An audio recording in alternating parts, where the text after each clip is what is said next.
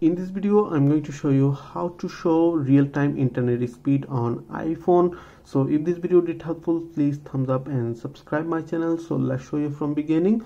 So first of all, open App Store on your iPhone and searching for traffic monitor.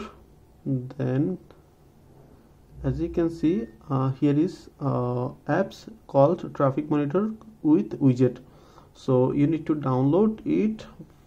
Just tap on download, and it's very small, 6.6 megabyte, and it's open it, download it. So tap on open. Here is some terms and conditions, so you need to accept it. So tap on accept, and you can use as a speed test meter.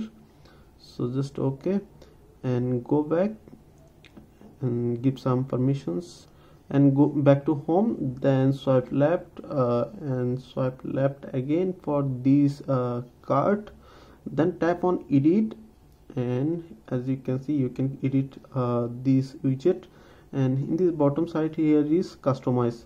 Tap on customize and searching for traffic monitor speed. As you can see, here is traffic monitor speed, and here is plus icon beside these options. Tap on plus icon, and as you can see that options here added. Then tap on done, and again done. As you can see that widget added here.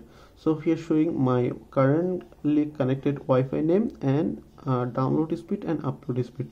So to check, I'm playing another video on other apps.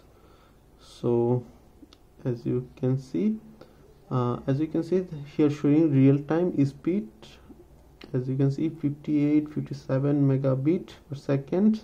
So that way you can show is internet speed meter on your iPhone. So pretty much that's it. If you have any questions, please let me know in comments. If this video did helpful, please thumbs up and share my video. See you on the next.